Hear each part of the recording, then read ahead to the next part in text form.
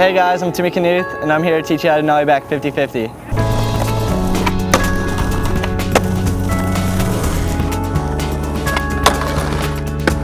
So the trick to doing nollie back 50-50 is you want to learn how to back 50-50 pretty good and learn how to nollie. And once you learn both of those, you can combine them. How I do it is I come up to the ledge on an angle, nollie position, nollie a little bit higher than the ledge and shifty, so I land in the back 50-50.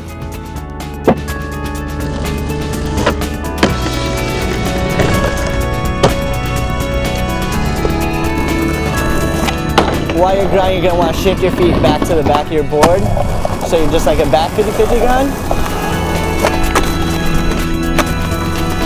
And when you get to the end, just pop off, just like a regular back 50, just right away.